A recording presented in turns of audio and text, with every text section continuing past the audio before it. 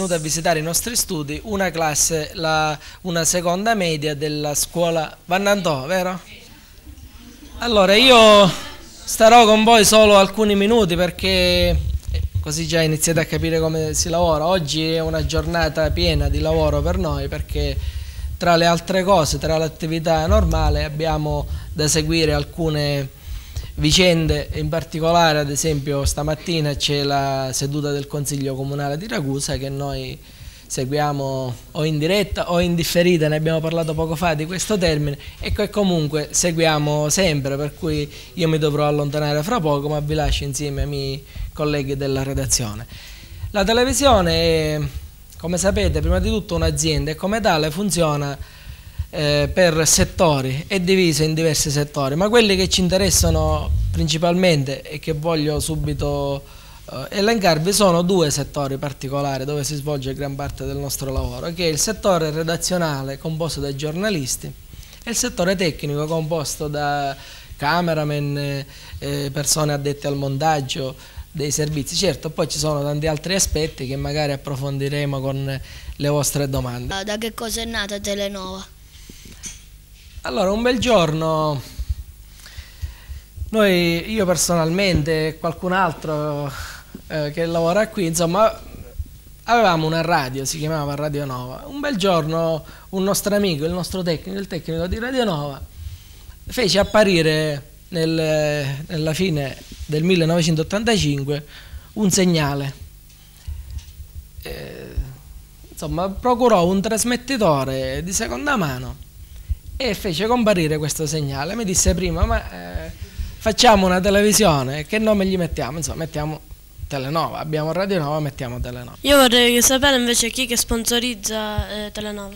Telenova, come tutte le televisioni commerciali, che rispetto ad altre ha una sola differenza, la proprietà. Il proprietario di Telenova non è una singola persona, è una cooperativa, quindi una serie di persone, giusto?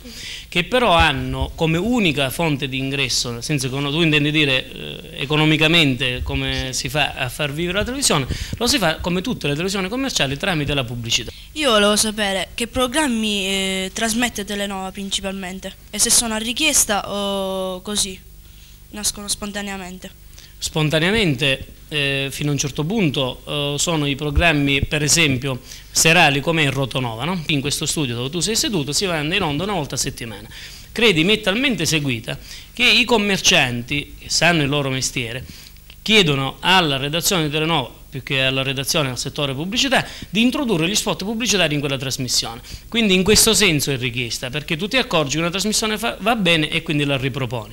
Il telegiornale, sia nell'edizione delle 2 che faccio io in diretta, sia in quella delle 8:15, anche quella in diretta la sera, non è richiesta, ma è inevitabile, cioè è necessaria per una televisione come la nostra, che, se tu ricordi quello che diceva prima il direttore, ha uno scopo principale, quello di fare l'informazione locale. Quindi il telegiornale devi farlo, capisci, se vuoi fare informazione, oltre alle pagine video, si intende.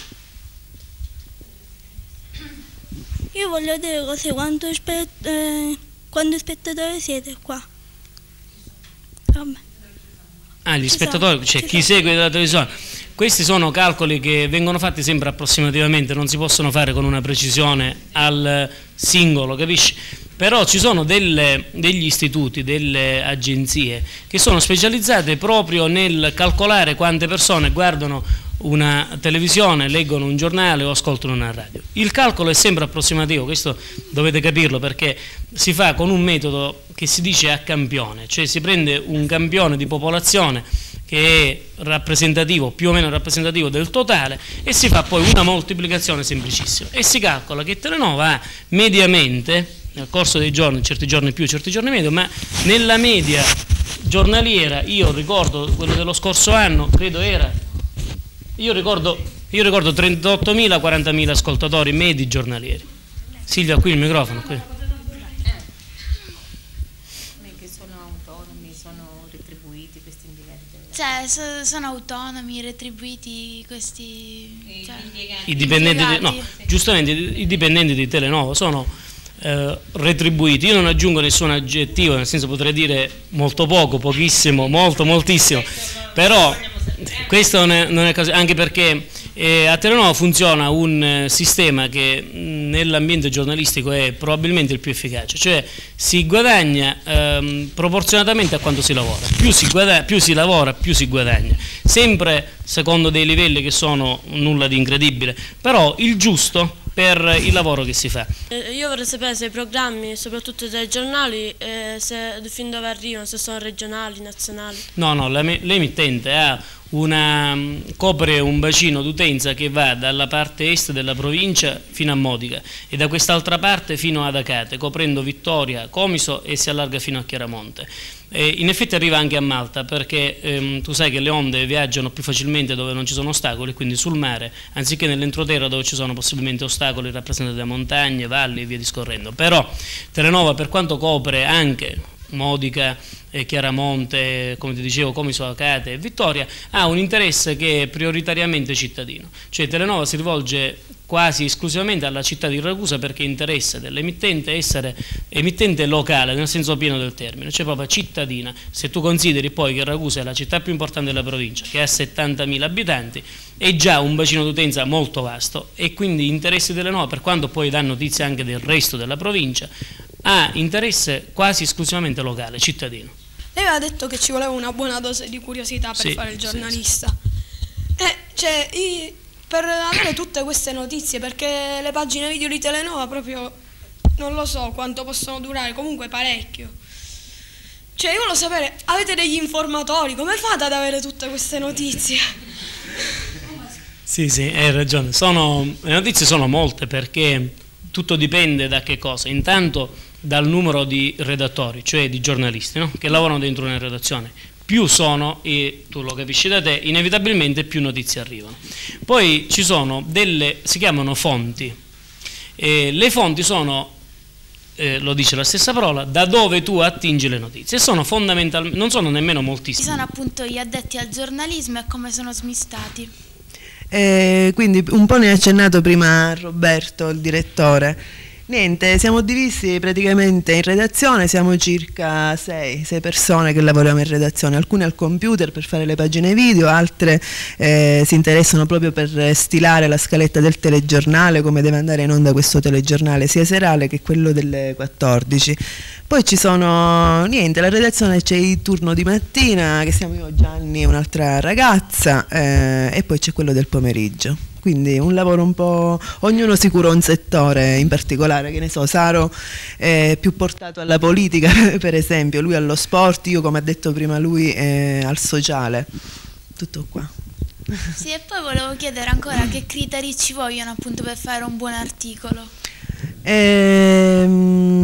I criteri, ecco, saper scrivere e spiegare il fatto con verità, soprattutto con la verità, non dire menzogne in poche parole, attenersi alla cronaca di una cosa. E poi per quanto riguarda questo, chiaramente i fatti di cronaca, per la politica un giornalista si può anche permettere di fare un commento secondo come vede lui la cosa, oppure anche su un problema sociale è bene fare i commenti per sensibilizzare anche l'opinione pubblica a quello che succede intorno a noi. Cioè io non mi posso fermare a dire che c'è un ragazzo che vive male perché, che ne so, è un tossicodipendente, devo anche commentare, ho il dovere anche di dire agli altri il perché questo ragazzo fa questo tipo di vita e quindi allargare un po' il discorso e fare una notizia più ampia. Uno dei principi che ci ha inculcato la nostra professoressa è proprio quello che non è che si studia solo a scuola, i problemi che si affrontano a scuola si devono constatare poi con l'opinione degli altri.